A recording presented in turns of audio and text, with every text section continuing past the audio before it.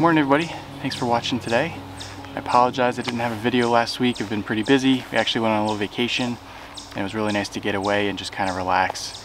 But today I'm back out in the forest. I am doing another project at this location, this preserve, and this is my really first full day I'm going to be out exploring. I've been here twice before, trying to do a little bit kind of a reconnaissance to see what's out and about, but today is really my first full day to be out and explore and see what we can find.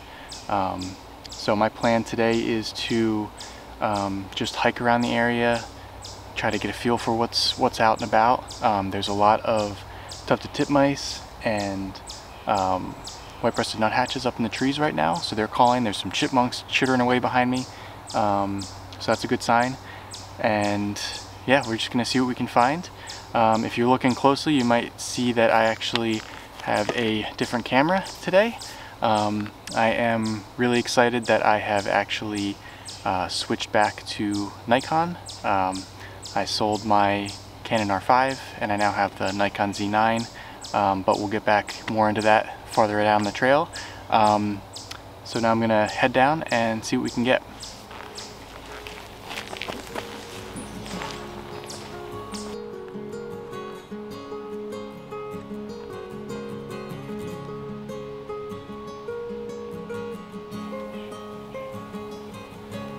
Turned around to try to find the chipmunk that was chirping behind me, and now it's gone quiet, so let's move on and see what else we can find.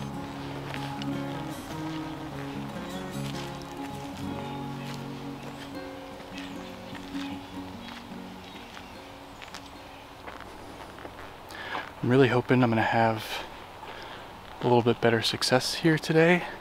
I've been here twice before and I haven't had much success in finding anything.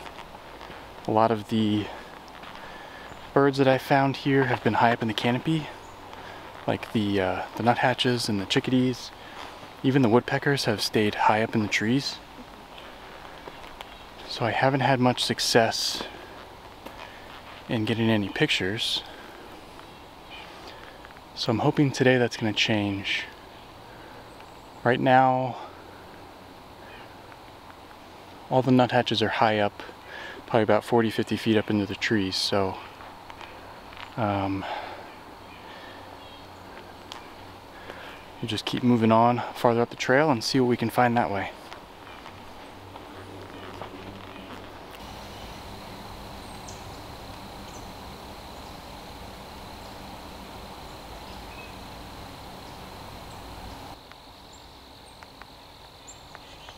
When you're exploring a new spot, it's really important to go slow. Kind of observe everything that you can. I just found a barred owl feather on the ground, which is a really good indication that they're in the area. And this is actually the area where I was here a week ago, and all the birds were freaking out. The chickadees were doing their alarm calls, the squirrels were doing their alarm calls. So I thought there was an owl nearby, and now there's a feather on the ground, so it's a good sign.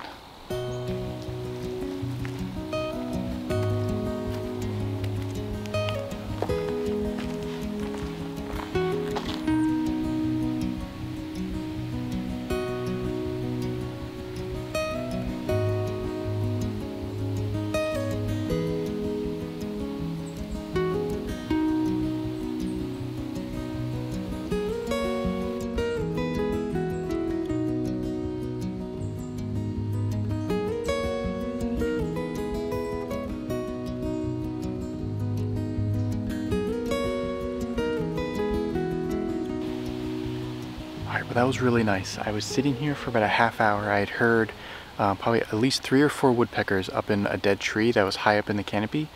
So I decided to sit and wait and see if they would come down, and as I was sitting there, a mixed flock of tufted titmice and white-breasted nuthatch and black-capped chickadees came through, and I was able to get a couple pictures of them. They're always hard because they're moving so quick through the sticks, and they actually came down low, so I was able to get some pictures of them. But a good thing about this time of year is when you have mixed flocks like that, there's a good chance that there's going to be some warblers migrating through with those flocks. There's actually a study out that these warblers, as they migrate through, if they're new to the area, they actually search out flocks with tufted titmice and black-capped chickadees because they are around all year long, so they know where the food is.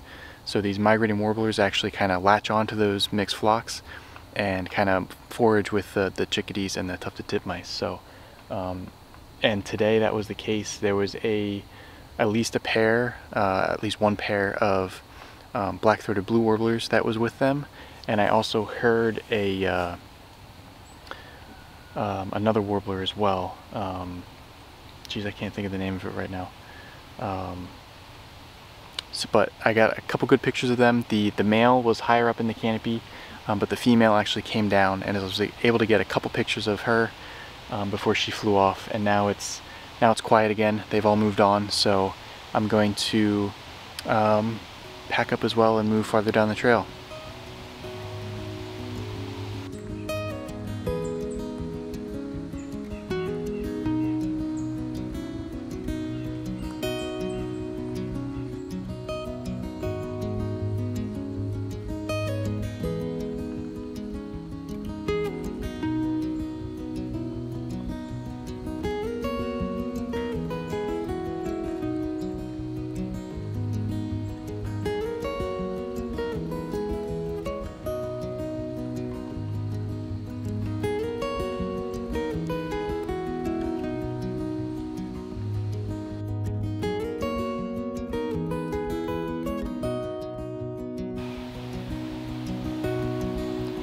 Was a red-bellied woodpecker up in the trees, but it just flew, I think, a little bit farther into the forest.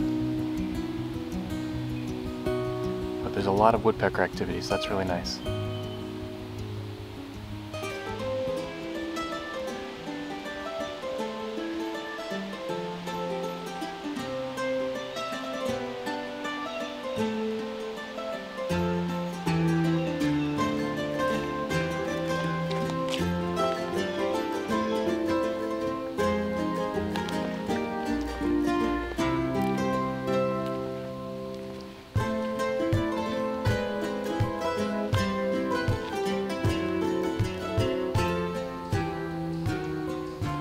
Sounds like I've relocated the mixed flock,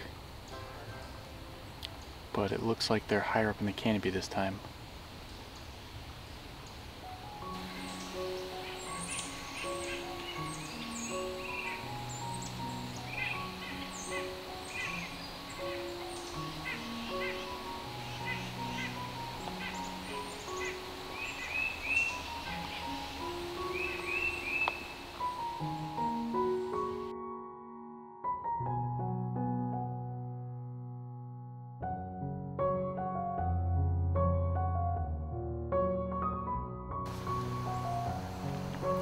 Sitting here, I was hiking for about an hour or so and didn't really find anything. So I found an old rock wall, and I'm just kind of sitting along it right now. And there's all sorts of chipmunks that come in and out of the rocks in this rock wall. So I've gotten a few videos of them and a couple pictures. They actually finally just stopped doing their alarm call because I was here. So they're actually kind of getting back to their normal behavior, which is really nice. And now sounds like there's a flock of chickadees and tufted titmice that are hopefully coming this direction, but we'll just have to wait and see. Right now I've got 2 chipmunks that are probably about 20-30 yards in front of me, and they're just kind of sitting on the rocks, keeping an eye on me.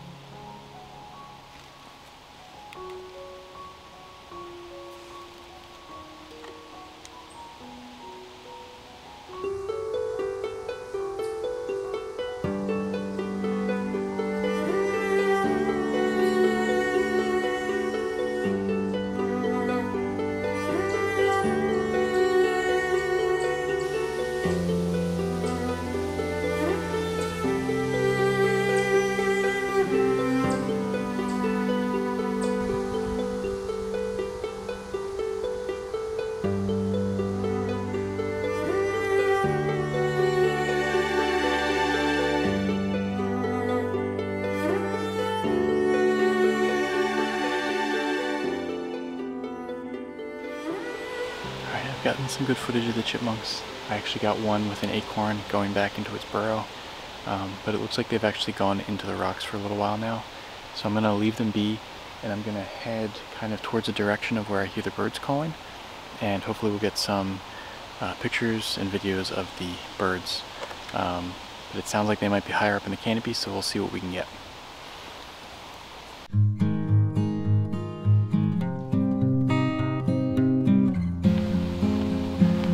Looks like I found a bit of a game trail here, so I'm just going to follow it for a little bit and see if I can find a good spot to set up, and then maybe just sit along this for a little bit. This is actually one of the first ones I found, which is surprising, so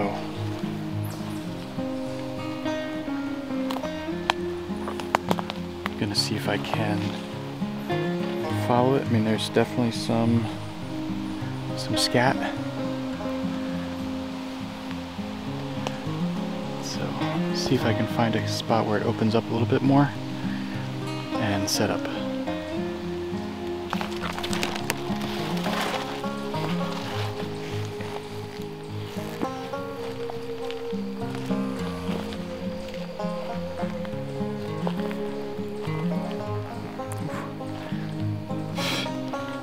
Spiderwebs.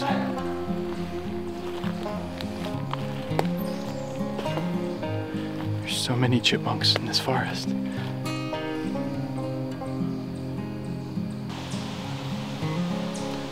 And there's a little opening here, but it's not very much. There's so many white pines.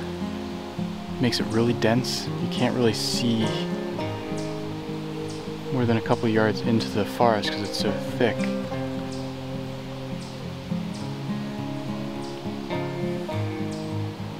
Just continue on.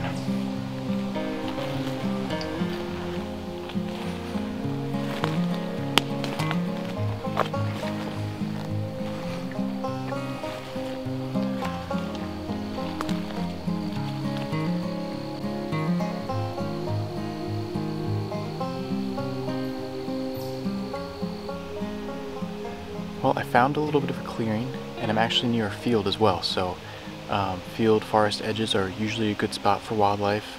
So I'm just going to sit here and hopefully there'll be some activity. I actually did get a couple more pictures of a chipmunk. I was walking through the forest and there was ferns all over the ground, and there was about 3 chipmunks that didn't really care about me and was kind of foraging under the ferns. So I sat down there, actually had my lunch there, and got a couple pictures of the chipmunk.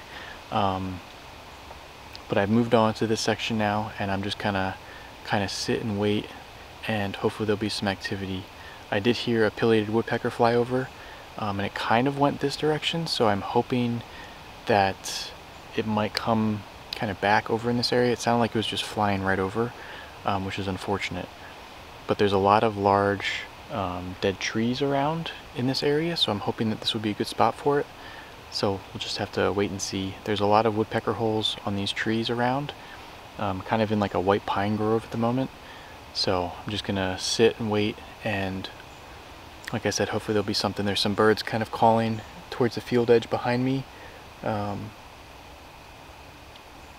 we'll see. But since I'm sitting here waiting, I figured I would talk a little bit about my new camera, new gear, how I switched, or why I switched really, from Canon back to Nikon. So before I actually started this YouTube channel, I actually started photography with a Nikon. My first camera was a Nikon D500. I loved that camera. It was a perfect camera for me. It's what got me hooked in wildlife photography. Now it's why I'm obsessed with it. And actually about 8 months before I started this YouTube channel, I actually switched to Canon, to the R5.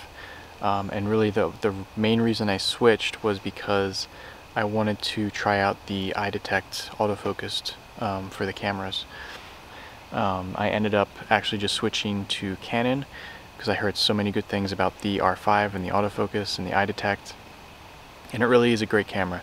I have no problems with the Canon camera at all. I love it. It functions great. The autofocus is amazing. But the problem that I always had was it never really felt good in my hand. I don't know why. the grip of the Canon cameras just don't feel as good in my hand. The button placement is just a little bit off to me for whatever reason, and I always liked the Nikon feel and the grip and the button placement, how you can customize the buttons a little bit better in Nikon, I think. So I used the Canon for about a year and a half, and I actually finally decided to go back to Nikon. I'm actually able to, now the Z9's been out for a while, you can actually get it used for cheaper.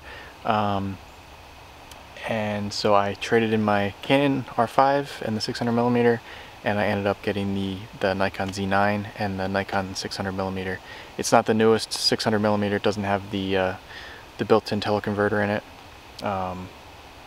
which is fine. I don't need that at the moment. Maybe someday. But yeah, so that's it. So I'm happy to be back. So far I really like it. This is my first time being out. I was out a little bit in the backyard with it yesterday, trying to get used to the buttons and customizing everything, putting it back how I want it, and it's been very nice. I really enjoy it. So far so good, no regrets. So hopefully that doesn't offend anybody on the channel that I switched from Canon to Nikon. Really, it doesn't matter what gear you use, it's just a matter of what's comfortable in your hand. And for me, for whatever reason, Nikon just always feels comfortable in my hand. I like where the buttons are, I like the grip, and that's just it. Yeah, that's pretty much it. Now I'm just going to sit quietly and hopefully some wildlife will come out.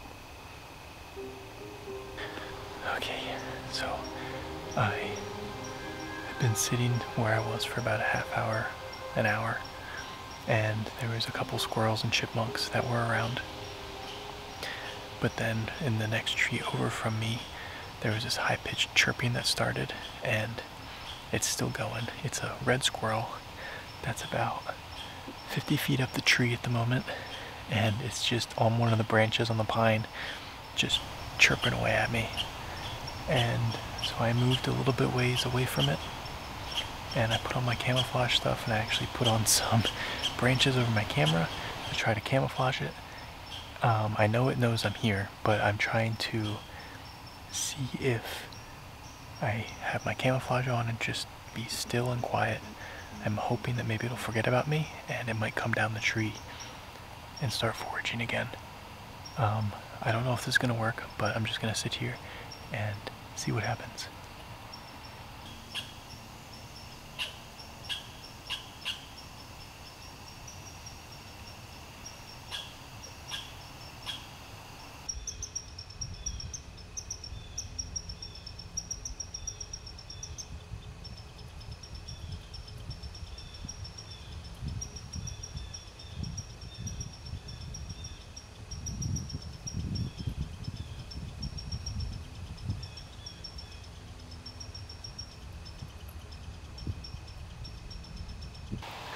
I don't know if this is going to work or not.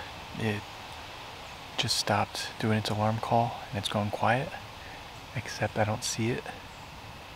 And I have a feeling it went farther up into the tree or back into its den in the tree. So I'm just going to still and wait here for a little bit longer and see if it maybe comes down, but I think it might have just decided to go up and hide. But we'll see. If it comes down, I'll let you know.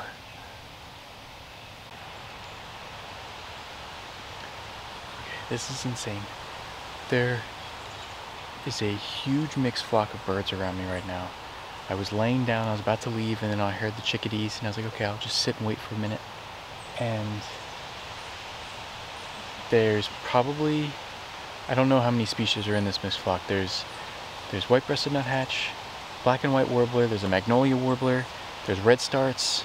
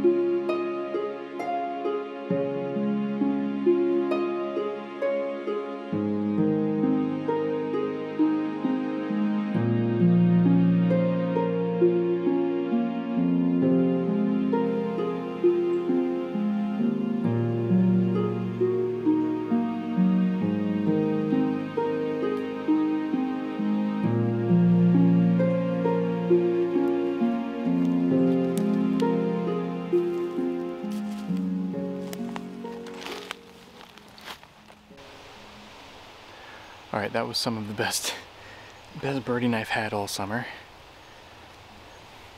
I haven't seen that many species in one spot in a while. Definitely fall migration time. But they're kind of over towards the field farther and kind of following the edge of the field, so I'm gonna pack my things up and move along the edge of the field too and see if I can get some more pictures of them before they all disperse and go deeper into the woods and I lose them.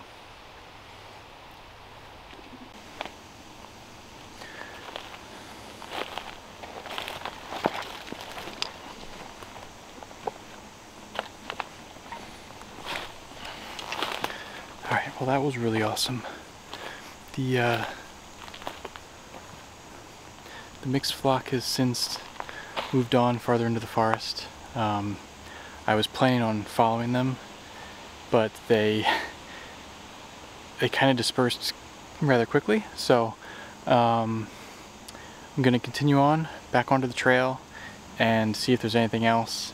It's almost 3 in the afternoon now, so I'm hoping that maybe some larger mammals might start coming out pretty soon. It's a beautifully cool day, so they don't need to worry about the heat. So I'm just gonna go down the trail and see if there's anything else out and about. But that was a really nice experience with all those birds. I haven't seen that many species in one spot probably since spring migration, so and it's still pretty early. It's only mid-September, so there's still probably about a month or so of migration left, so it's a good sign. Very good sign.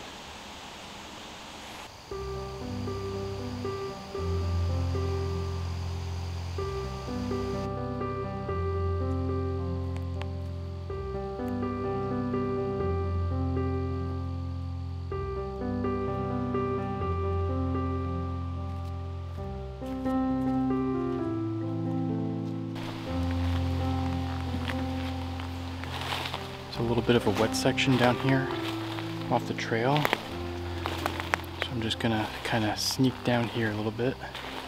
It drops in elevation and there's actually some water, and I'm going to set myself up somewhere and see if there's any activity down here.